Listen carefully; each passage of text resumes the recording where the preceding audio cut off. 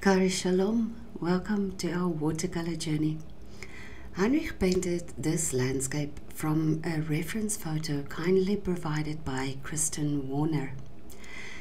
If you want to create a loose landscape, you need not follow the reference photo exactly. It's simply a reference, and you can add your own touch to it. The materials used are listed in the description below.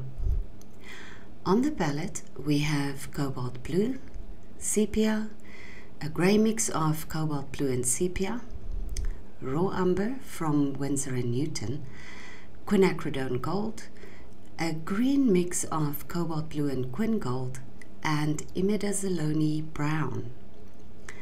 He also used permanent white gouache from Winsor & Newton for the highlights. Color alternatives are listed below. The arch paper is on a block. You can use masking tape to create a neat border. The block is placed on a wedge with an angle of about 45 degrees to help the paint flow. Sometimes it helps to draw a rough sketch before you start painting, as it helps you to balance your composition and to eliminate unnecessary elements that might clutter your painting or distract from the focus point. Wet the entire paper, but be careful to leave the buildings dry at the moment. To create the overcast sky, start with a cobalt and sepia premix. Add the paint to the wet surface and allow it to blend with the water on the paper. Remember that watercolor becomes a lot lighter when it dries, so don't be afraid to add enough pigment to your paper. Blend some of the cobalt into the sky area to create variation. The angle of the paper will help the paint flow to create a soft, overcast sky. It is quite alright to paint over the trees and other elements on the paper, as the sky color will serve as a background wash. It should not have any adverse effects on the trees later, as you will paint these trees much darker. But leave the buildings unpainted for now. Add light washes of raw umber and the greens to the foreground to cover the white of the paper. This is the first wash, so allow the colors to blend gently on the wet paper.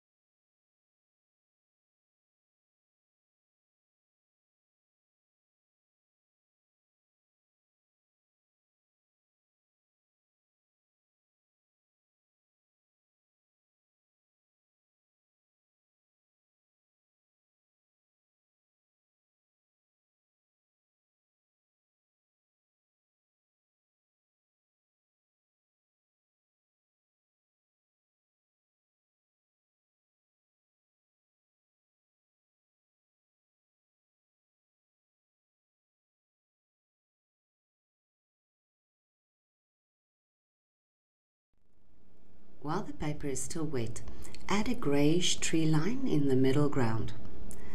The paint will spread into the sky and into the foreground area. This will dry into soft edges, which will help to create distance and will form a nice contrast to the stark lines of the buildings. It is important that you wet the paper thoroughly. As you can see here, the paper is dried very quickly, so there isn't the same wispy effect with the tree line on the right as on the left. Do not attempt to add water now though. This will cause blooms and ruin the painting. You can now start to add more color to the foreground, but make sure that your brush isn't too wet. The pigment you use should also be a bit thicker or drier than your initial wash. Use directional brush strokes. These will help to lay the paint in such a way that it will lead the viewer's eye into the painting. Add a few dabs of brown and blue to the middle ground to add variation in the wash.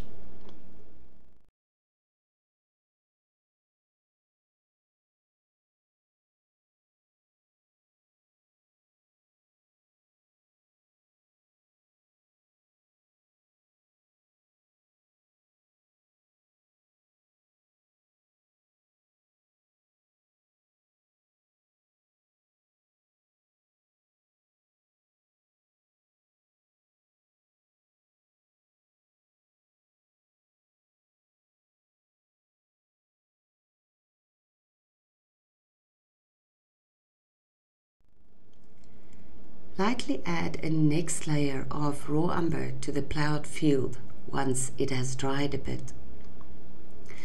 Now allow the painting to dry. Use the dark grey premix made from Cobalt and Sepia to paint the roofs and windows of the buildings. This is done wet on dry.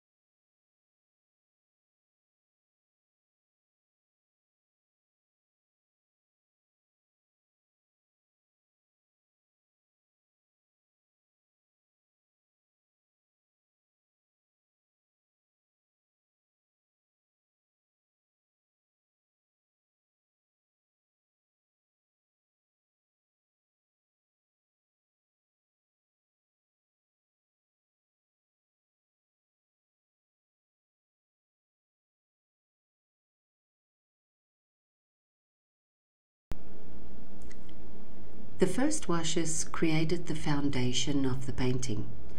Now you can start to add detail and texture. Create an outline for the path and add darker colors in the foreground. The more subdued, lighter colors in the background will help to create depth.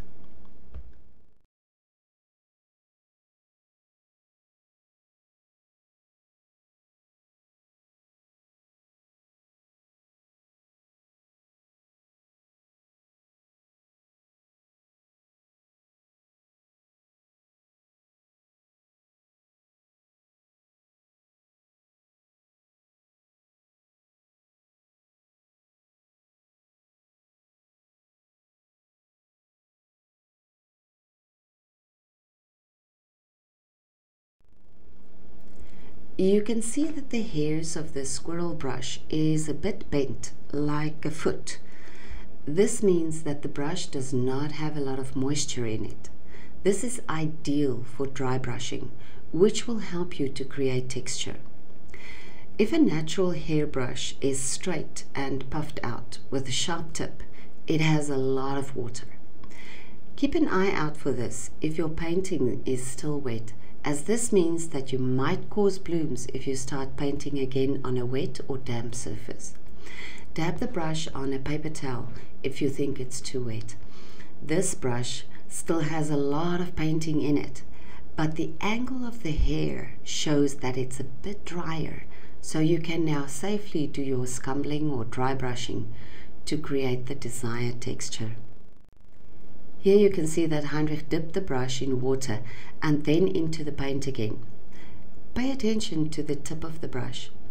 It doesn't have the foot anymore. It is straight and has a sharp point.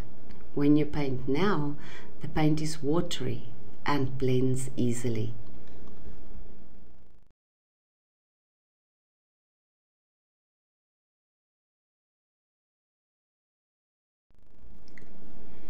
Use the same techniques to add texture to the foreground to the right of the path.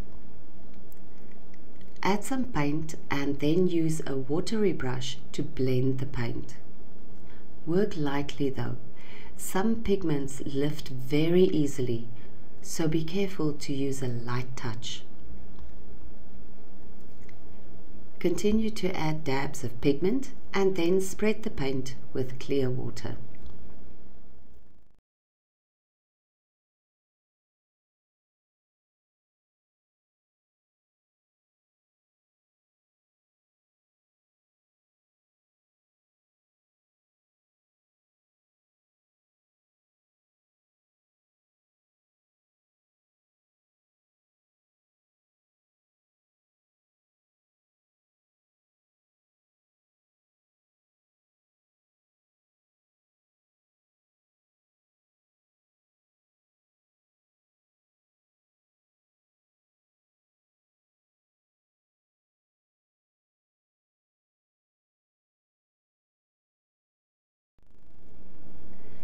Add a bit of blue for cooler colors to create distance, or add some Quinacridone to create warmer greens to bring the grassland a bit forward.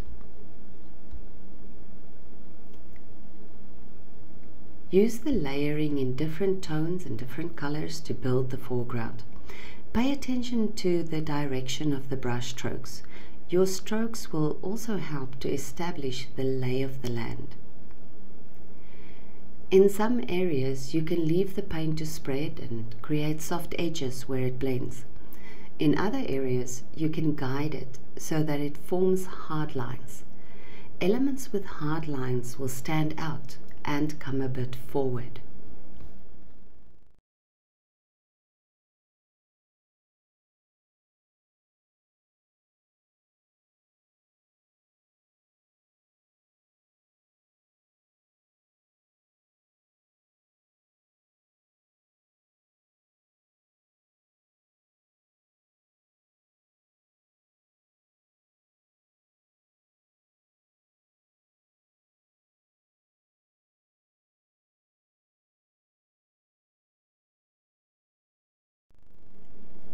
Add a bit of splatter for more texture and interest. Shield the areas you want to keep free of splatters with your hand or with a paper towel, especially the sky and in this case the buildings. Dip your brush in a pool of paint, hold it parallel to the paper and tap it lightly with your finger or with another brush. Splatters can be quite unpredictable, so practice on a piece of clean paper if you are unfamiliar with the technique. You can diffuse some of the splatters to blend into the background or leave them to dry so that it gives some texture to the terrain. Allow the painting to dry again.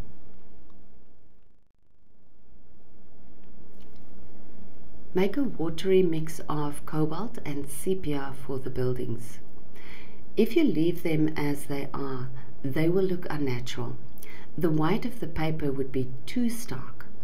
So knock back the starkness a bit by using the watery Cobalt mix. This color will also serve as a shadow for the building.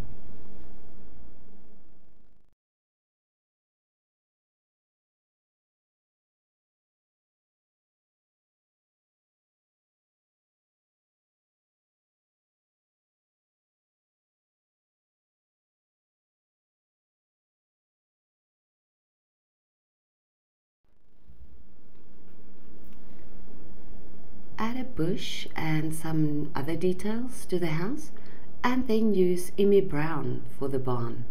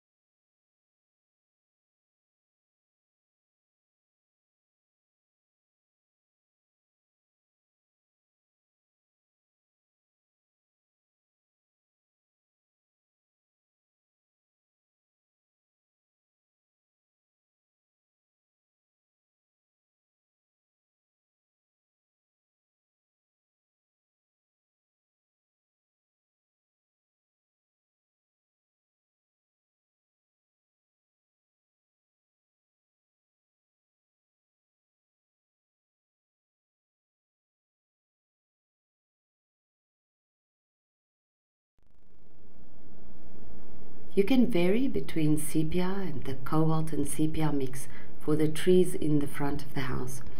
Trees should never be just one color. Make it interesting by varying between the colors on your palette. The trees have lighter and darker branches to give them more dimension. Use the same dry brushing technique to create the illusion of small twigs at the end of the branches.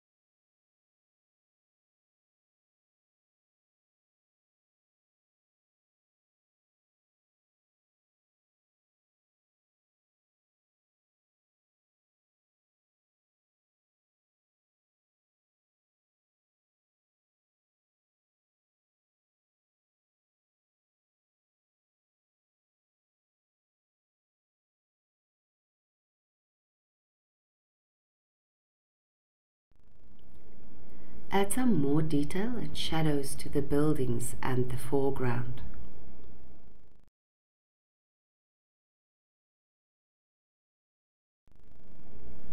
Always make sure that you ground your trees by giving them a base shadow so they don't look like they are floating in the air.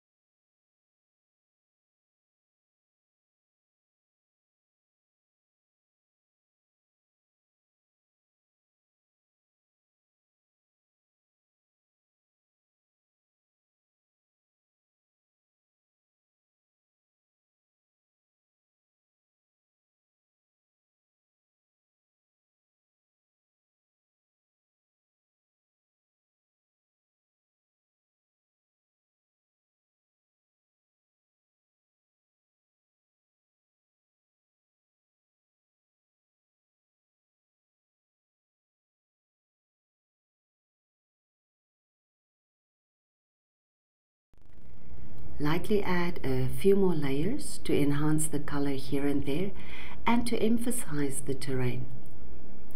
Make ample use of the dry brushing technique to create shadows and variation in the foreground.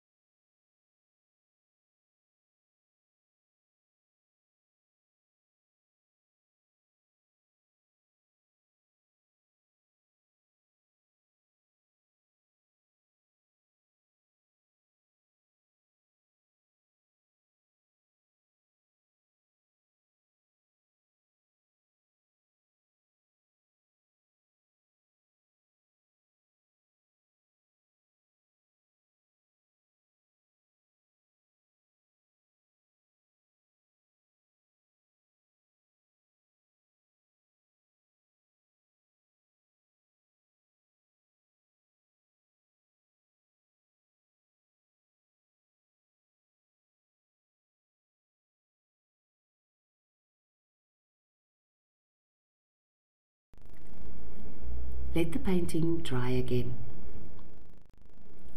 Add some shadows to the buildings to enhance the shapes.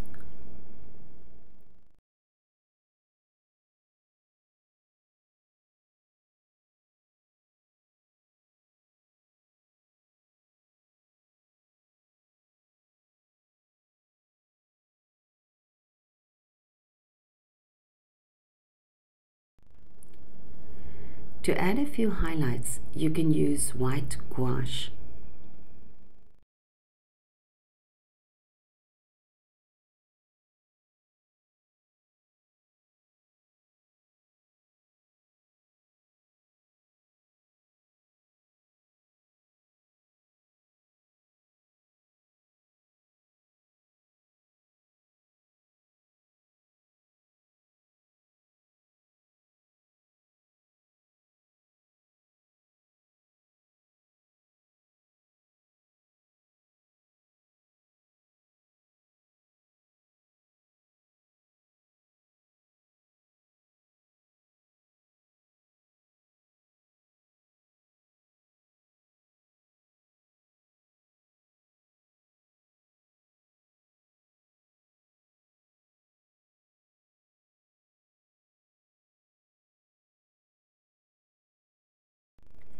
The gouache can also be mixed with some of the paint on the palette to lighten up areas with a similar color.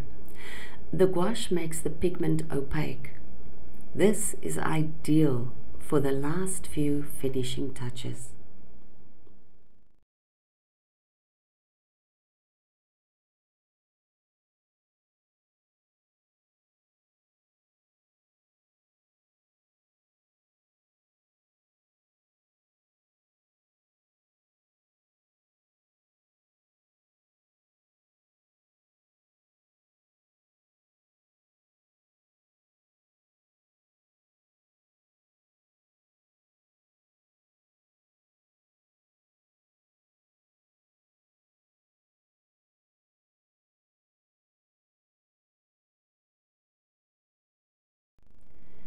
Thank you so much for joining us today.